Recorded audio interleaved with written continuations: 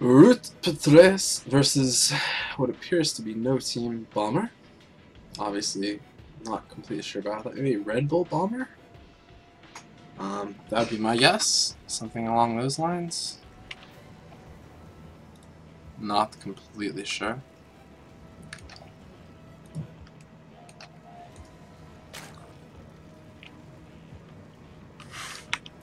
I think I set things to Game Heart's observer interface, but we're not on a Game Heart map. So that's why this is over here, I guess.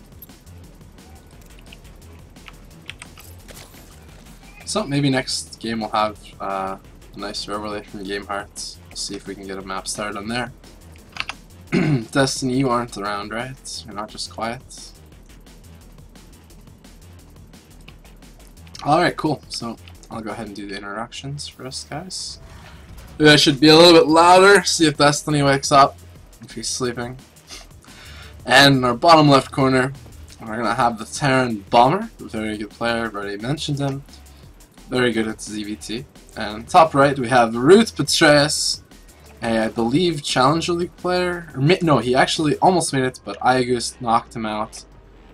But he did win the qualifier for this tournament right here, Lone Star, by beating August right back. So, just something to think about.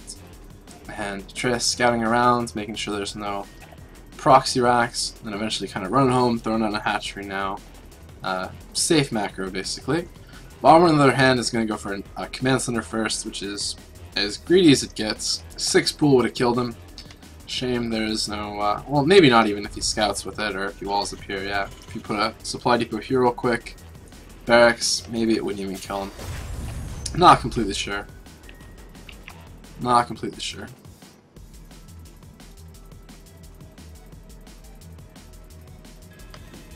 Alright, actually put the barracks right there. That's even better than putting a supply depot there. My apologies, guys.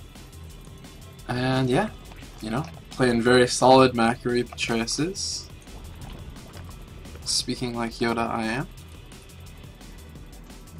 am. So overlay placements could be a little bit better, but that's okay. Just gonna kind of see this and be like, ah, really greedy play. He's probably gonna have to consider taking his third. That's kind of the option or the debatable thing. Petraeus just kind of chilling. Nothing special yet.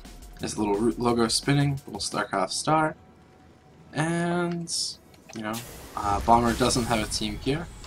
Or a team logo at least. And there's that first Marine. He's running over there to the high ground, he'll be fine. Petraeus just rallying Marines to right there as well. He'll be perfectly fine as well. So, completely standard, not even needing to make that many Lings to deal with any Reapers because there are none. And I'm going to go ahead and tab out really quickly. It might freeze the screen for you guys watching, but I'm just going to make sure everything's okay with the screen. Alright, looks like it's okay.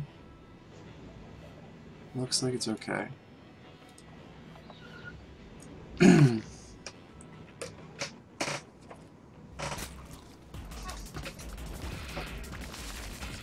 It's back in game. Petraeus versus Bomber. Looks like he's going for a third command center.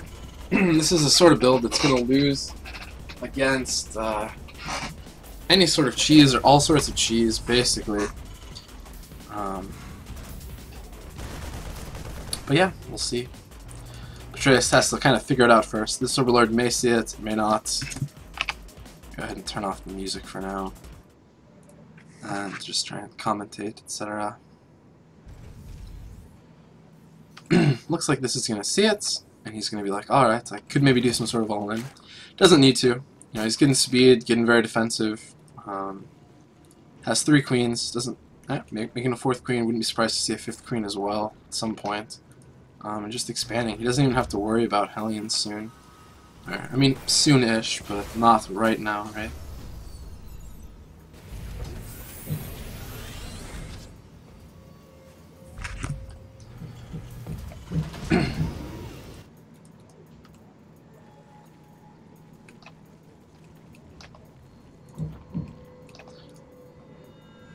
So, just normal things still. Petraeus just having map control with Speedling, sees what's going on. Bomber's playing a very I just want a macro heavy style. Doesn't seem to really care too much. But he's gonna see, or Petraeus now is gonna see that command center. That's all the information he really needs to know. Maybe it'd be nice to know there's a tank coming along, but it's not a hugely important not hugely important information. Now he's throwing down all those Vespian geysers. It could be some sort of, I don't know, double eBay soon, wouldn't surprise me. There's one eBay. Yeah, second eBay right there. Yep, so double eBay play. It's just very, very macro heavy. Saying, alright, I'm gonna maybe attack, maybe just defend until close to 200 supply. Go ahead and try and break me. And Petraeus is just kind of saying, no, I'm pretty cool just macroing too, man. I'm just happy with my queens playing defensively. Doesn't even need to, though, right? So that's kind of the one mistake I'd say on Petraeus. He doesn't really need to be playing this defensively. It has these extra queens that aren't quite needed, although they are very good for group spread, so very nice group spread Petraeus. And he didn't really know for sure that it was like a straight off the bat tank marine whole defensive position, right? There's just no Hellions at all, none being made. So speed completely useless in this game, you know, whenever the first engagement begins, which, you know, from this whole tank defense is going to be a while. He's not trying to expand to the third. I doubt he'll move out at all until 1-1 is finished. Like, I can't imagine him trying to take this, like, seriously, by putting maybe a tank there, maybe a bunker there. He could maybe try and leapfrog there, but I don't know. It's not going to be particularly easy. Well, I guess he's going to go for it. It's just going to say, alright, I have tanks. I don't think you're playing super aggressive, but how crazy would it be for right now just for a bunch of Roach Baneling Ling to just come in? It would just absolutely tear him apart. Even like Ling Baneling would be able to destroy that pretty quickly if there was a lot of it, right? But Petraeus just going full saturation. Nothing too crazy. Making Banelings defensively, just spreading creep everywhere.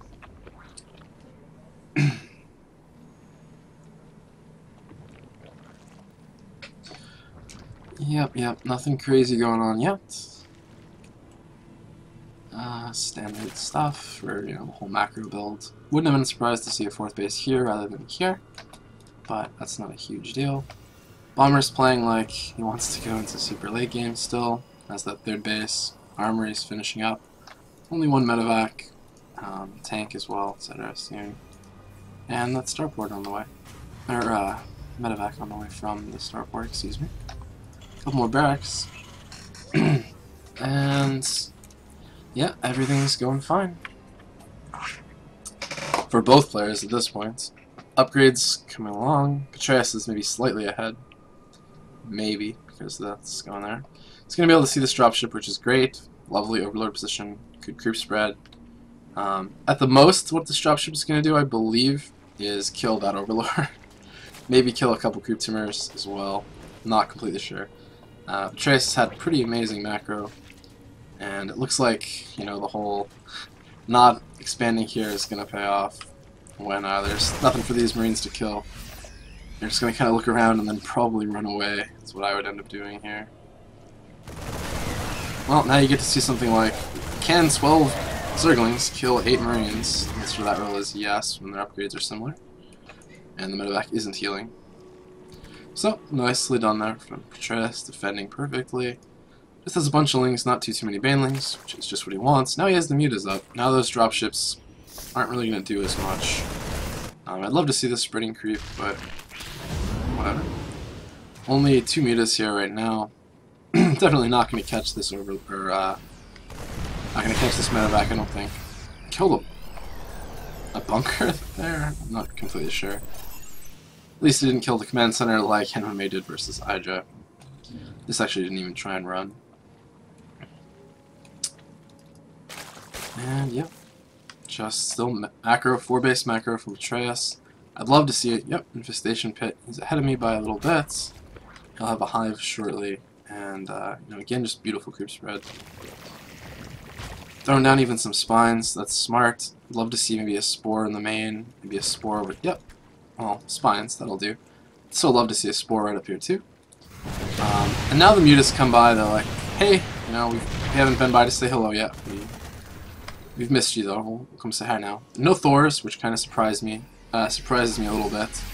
this build is a very old build. It's kind of what I'm used to seeing, right? It's the old, if this works, great. If it doesn't, maybe we're in a little bit of trouble build. So if you ever miss micros this, it's just probably GG, realistically. And on the flip side, if he doesn't miss micro it for the Zerg, it's just going to be GG.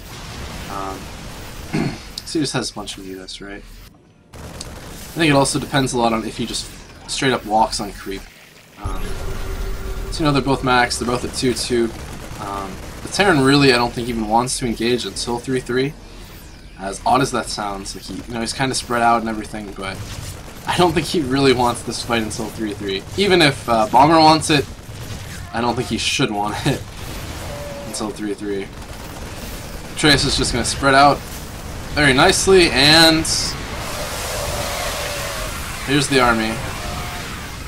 Wow, very nice by Bomber. Very nice. Just kind of forcing him maybe to have to walk through a choke there, and not really what Petraeus wants to have to do. Now the question is he overextending here? 66 Lings on the way, and Petraeus is just going to kind of flood in here. The Banelings have to really good connections, and they're just melting. Bomber with his 2-2 is just, hey, I knew I wanted the macro,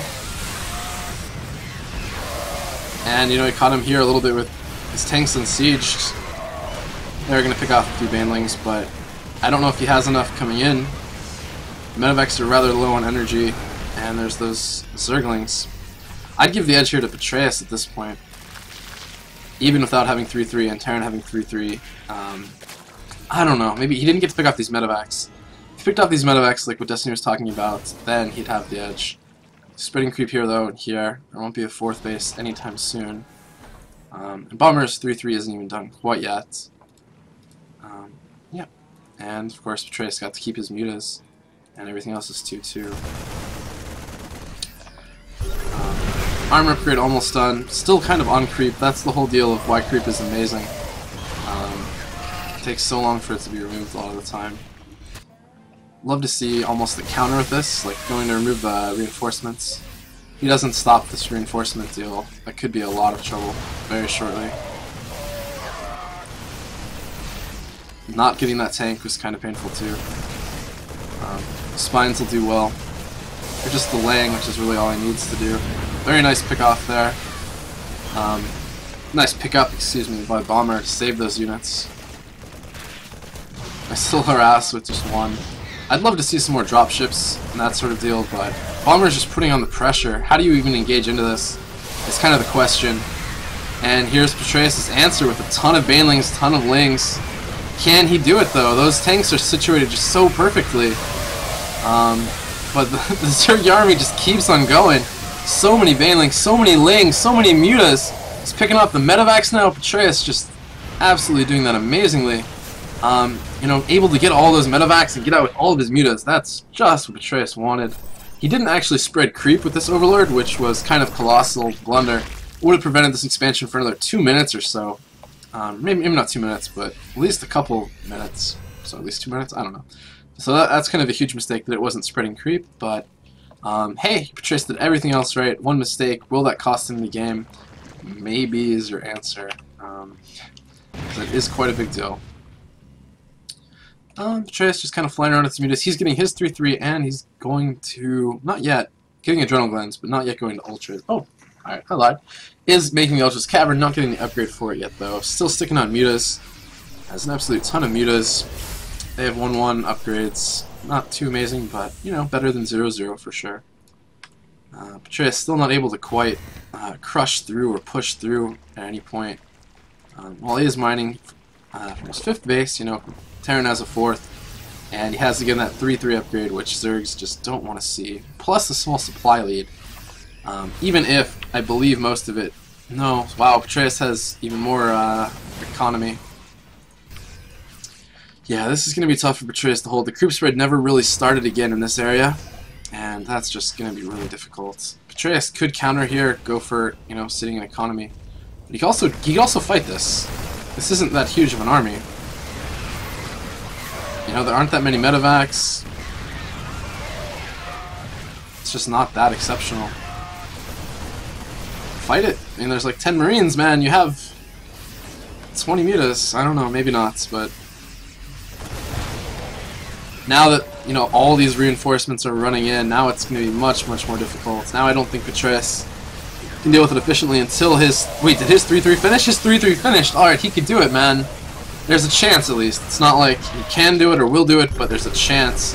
He's kind of picking them off, like even there, that's beautiful. Just what he needed to do. Now he just needs to kind of run those away, taking too much damage. Needs those 3 Ultras to pop 5 minutes ago. He can't really be fighting that without those Ultras.